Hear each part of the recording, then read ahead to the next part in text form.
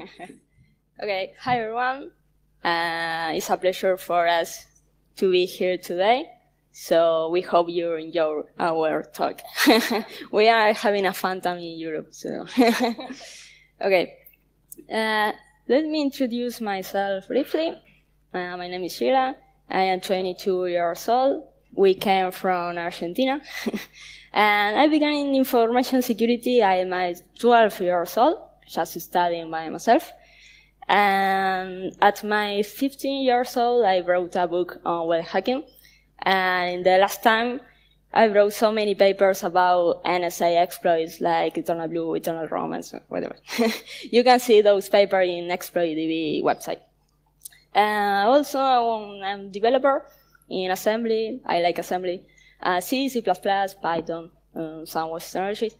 And actually, I work as a security researcher, always from an offensive security viewpoint, but because it's fun, and just because I like to break everything. So, okay. Originally, I have a co-speaker for this talk, but he could not come here because he got into personal troubles. But Shami came instead of him. Clearly, I'm not Claudio, the picture. Thank you, Shami, for being by my side. Okay, he sent his regards to you. Okay, I will talking about car hacking. How many people like car hacking here? Any like car hacking? 1, 2, 3, 4. Okay. I will talking about punctually about this hardware. Yeah, it's a hardware backdoor, very little, and open hardware that we made for canvases. Yep. But before anything, you have to know that playing with your car might be dangerous. Get into the vehicle's network and can inject in and alter the car behavior suddenly could end so bad. You might hurt yourself or other people. So we must be careful. It sounds like a disclaimer, and in fact, this is a disclaimer. She broke so many cars. So. Yeah, in fact, yeah. Okay, and the world of connected cars is more interesting for us. Try to hack in the Bluetooth module and Wi-Fi modules is attractive, and we are familiarized with those technologies. But in our country, connected cars are not the mostly kind of car that you can see in the street. Anyway, we want to get a fun time, and we try to hack a standalone car. And the way to do that is through the OBD2 port and the CAN protocol. So let me do a quick review about CAN buses. The first component we have to talking about is the OBD2 connector. Yeah, you can find it below the steering wheel, usually in the left side. The OBD2 connector is a diagnostic port that exposes the signal of different vehicle networks, such as CAN and CAN protocol. Yeah. In the terminal 6 and 14, you should find the CAN high and CAN low signals. When we're talking about CAN, we have to talking about CAN bus. That's why CAN network is based on a bus topology. Each node could be a sensor or a vehicle EQ, and the information transmitted on the bus can be used by several nodes at the same time. As CAN was developed for using in automotive environments where there is a lot of noise, it uses a system known as differential voltage that allows it to gain immunity against interference. In this system, the transmitter transmits a signal in duplicate, one with positive value and the other one with negative value. These are CAN high and CAN low signals.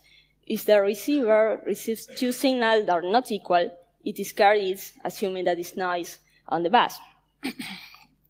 Moreover, CAN protocol has something known as inverted logic, where we have a dominant state, which is 0, and a recessive state, which is 1. And this influences a bit on the frames format. In the graph, we can see a standard CAN frame. The green part is the arbitration field that contains the frames ID. Yeah? And those IDs with mostly zeros will have higher priority on the bus. That's why CAN frame associated with the engine has the lowest ID, so the higher priority on the CAN bus. Yep. And after that, we have the data length in yellow, and the data itself, they can contain a maximum of 8 bytes. And as we can observe, there are not source or destination addresses, nor source or destination ports in the CAN frame, like protocols we know better, such as TCP/IP. So a CAN node has to check the arbitration field to know if it should take the frame's data. That's what a CAN frame looks like. So we have to know that a CAN frame does not indicate anywhere what kind of information is carrying. For example, a CAN frame carrying information about RPM does not indicate anywhere that this information is about RPM. That's why, to find out what kind of information each frame is carrying, we have to do a reversing process. And for that, we have several tools. For example, this is an oscilloscope, and it's the lowest level tool we can find to analyze CAN signals. In our case, we had a CAN module that allows us to see the hexadecimal representation of such signals. And on the other hand, we have a higher level tools where we can see the CAN frames in a nice way, and we can analyze them more easily. Anyway, it's still so hard. Let me show you a video. That's what the CAN sniffing looks like. We just turn on the lights, and lots of CAN frames change their current state. Yeah. Okay. In fact, if we try to read the canvas of a modern vehicle, we can find the matrix. Yeah, the CAN frames got mad. Lots of CAN frames change its current state every time. Yep, and it's hard to analyze them. So the great question is how we can find the CAN frame we want. So nowadays there are several tools to analyze CAN signals. In Amazon, eBay, in DEFCON, we can find some of them.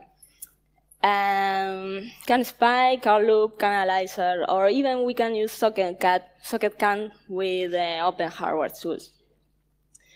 In our case, we began using Caracciolo and CAN Analyzer from Microchip. These tools usually allow us to inject the CAN frame on the canvas, but the frequency with which this tool makes this transmission may not be fast enough for the canvas. That's when this happens.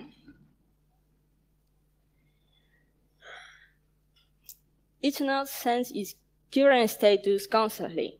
So in this case, the likes module is sending that the current like status is off, while we are injecting every 100 milliseconds that the likes are on. So that's what produces the flicker effect. Yep.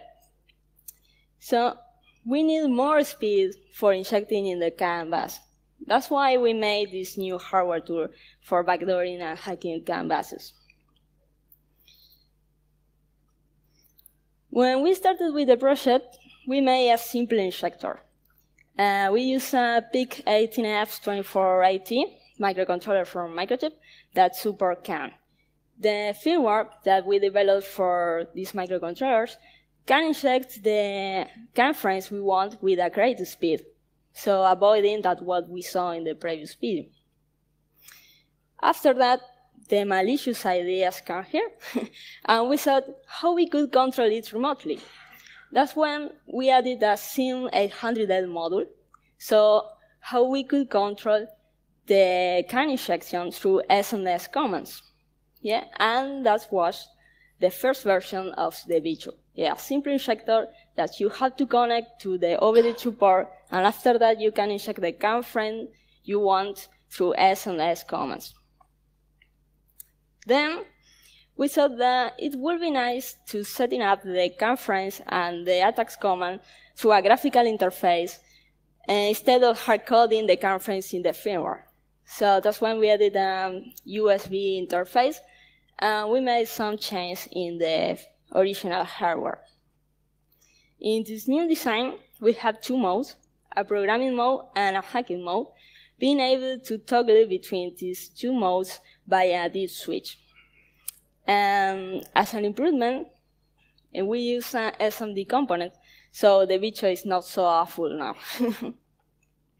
So this is the final version. Here's next to a rubber ducky to compare the real size. Here is pretty light, yeah? Okay, it's pretty in comparison to the before, the first version. So, okay, as I said before, we made a software for interacting with the hardware. We call this software the Backdoor Maker. It's an open source software. And you have to connect the hardware to the USB port, and you can write the backdoor memory super fast. As we can observe, we can set up until 5 CAN frames with their respective SMS commands. And as another feature, we added a table number filter, so where you can put the tail number from you will send the SMS commands. So it's just for protection. And actually, we are working on 2 new features. The first one, we want to take advantage of the SIM900L module to know the current car GPS coordinates and to launch the CAN frame injection automatically when the car is proximate to one specific GPS location, the specific one that you define there. And in the other feature, we want to use the hardware backdoor to read in real time the CAN messages and launch the CAN frame injection automatically when another specific CAN frame is detected on the bus. For example, you can make an attack when the car is at its maximum speed if you know the correct CAN frame associated with a high level speed. Let me show you with more details the Backdoor Maker.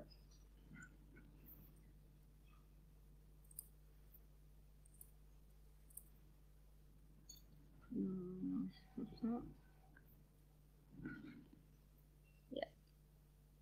Okay.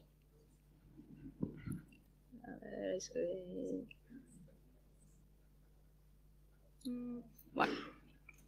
So, we have to connect the hardware backdoor to the USB port, or here have a USB interface. It's the same. And we have to connect.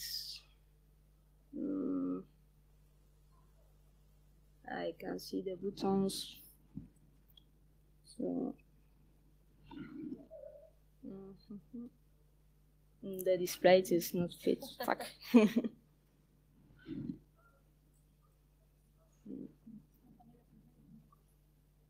Sí, pero bueno.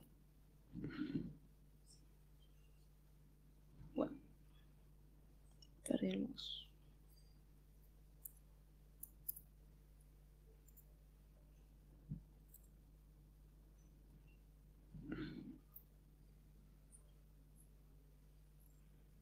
Okay, so in the bottom there are two buttons.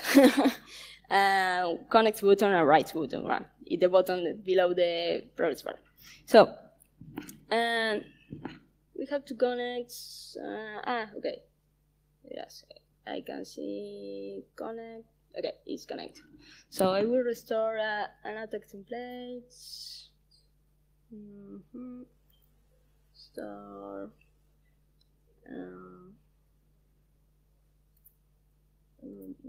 This is a JSON. Nice. Okay, here we have 5 different CAN frames and their respective SMS commands. If I send this SMS command, this CAN frame will be injected on the bus. Yes, if I send this SMS command, this CAN frame will be injected on the bus. Yeah, it's easy to understand. Here we have the attack tail number filter.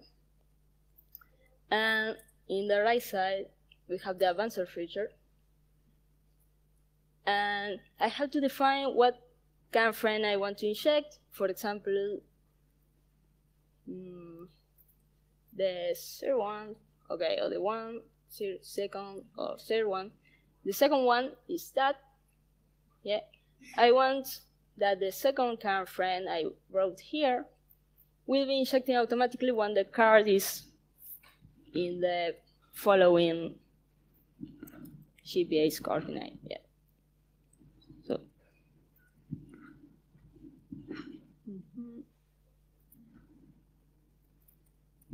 So it's just an example. And in the other feature, again, I have to define what card frame I have to inject, one of them, the second one or the third one, and I have to define with what card frame I want to do match. Yeah, when this card frame is detected on the canvas, the card frame injection will be launched automatically. So after I define all, I have to write the backdoor memory. And it's ready, and we can just far enough, yeah. We have to connect this to the OBD2 port, and it's ready to use, yeah? Okay.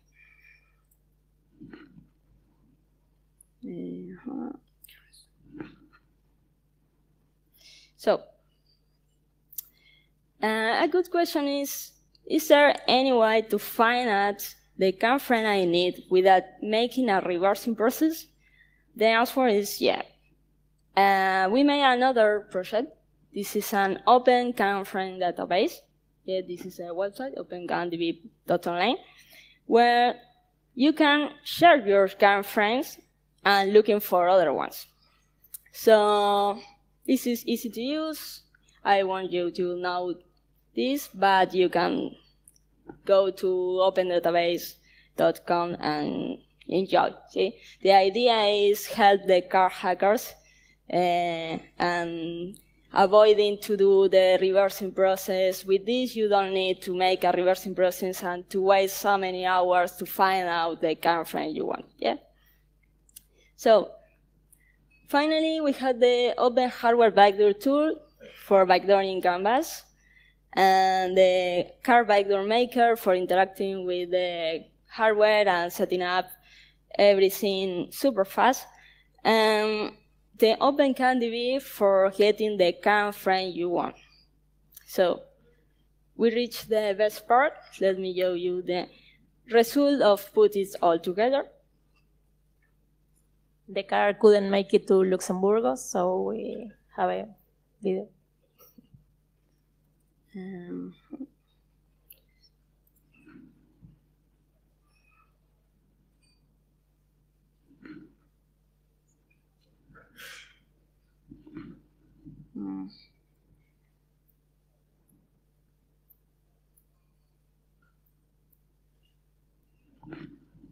So cuesta enfocar esto.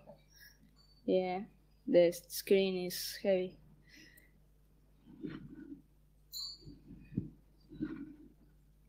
Sí, pero el play.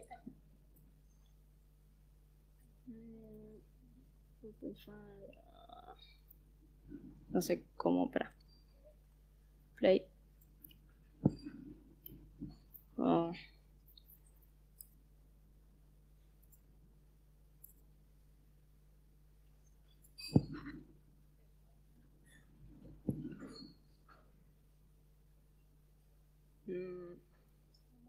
No, no se ve. Excuse me.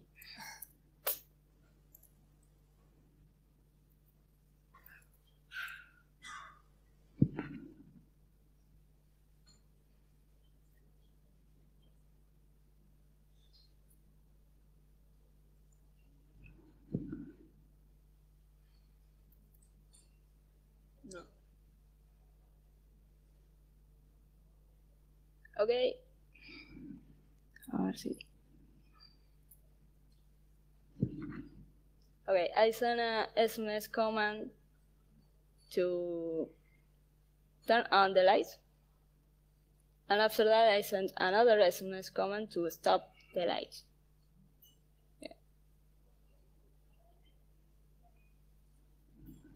Yeah. I have another demo.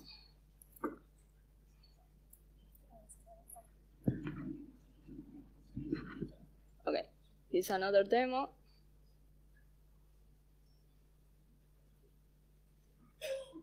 We send a SMS command and the brake lights turn on.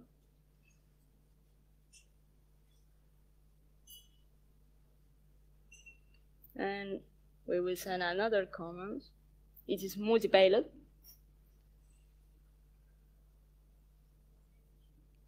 And the tachometer got mad. Yeah.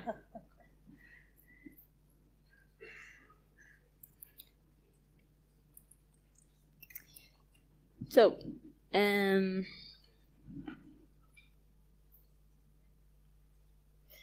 this is the KitKat where you can download the Backdoor maker and the hardware schematic. All is open. The open can be is open can be. That's all. Yes. For now, this is all. Thank you.